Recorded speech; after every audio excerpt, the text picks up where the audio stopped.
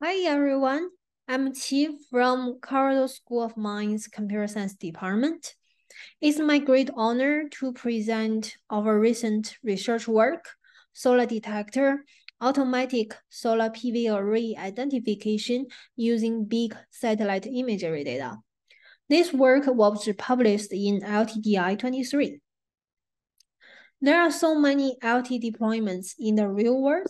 Actually, one of the largest LT deployments is smart grid. From this figure, we can see there are some new things like EV cars, wind power, solar power, hydropower.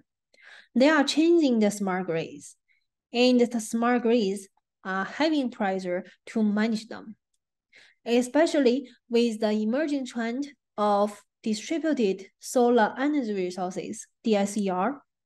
This graph shows the solar PV price and the solar capacity.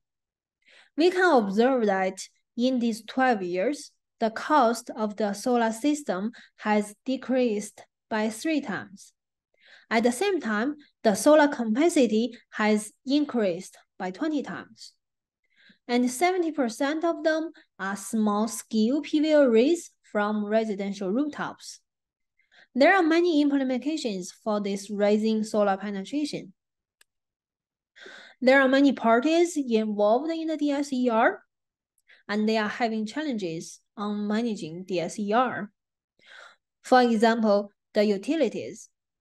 They need to generate the monthly electricity bill, but with the emerging DSER, they decrease the accuracy of net load predictions. And the third parties, to maintain and promote the user services.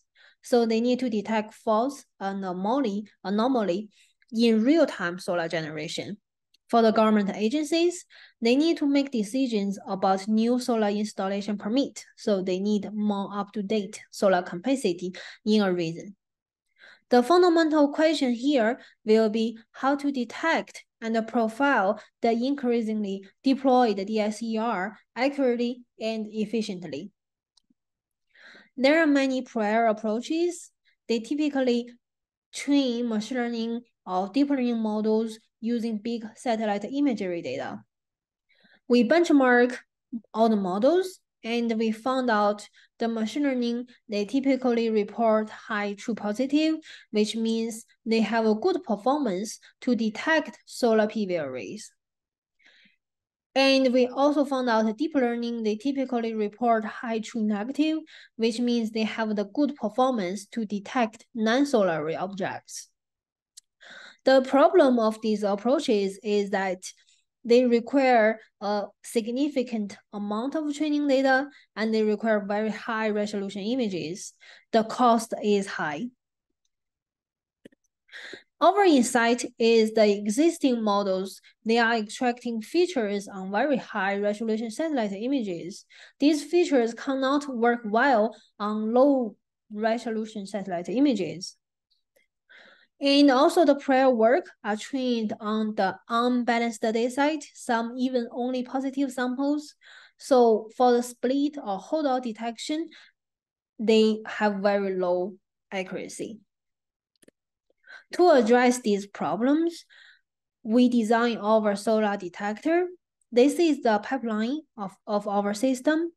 In a given geospatial region, we first do the rooftop segmentation to remove the background. As we can see here, there are some roads, cars, or trees. And then we can focus on the rooftops.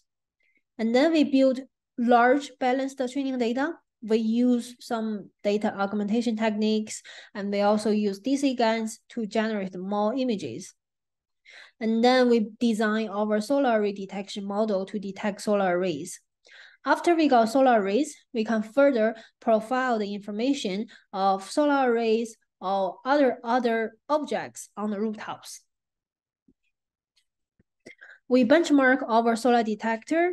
We compare 6 methods, and we found out our solar detector is the best performing solar PV detection approach.